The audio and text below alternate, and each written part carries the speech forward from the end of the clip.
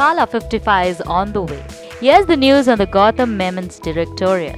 Jayaraj has said on his Facebook page, "We'll start the recording with the background score of Gautham's and Ajith film in the new studio on Dolby Atoms." That's a great news. Well, the last month the composer had tweeted about the romantic track featuring Mr. Ajith and Trisha for Gautham's film. "We are really excited about Harris and Gautham teaming up for the film after 6 long years. The last movie they worked together on was Varamayaram in 2008. Hope this movie goes a long way. We are waiting, Gautham."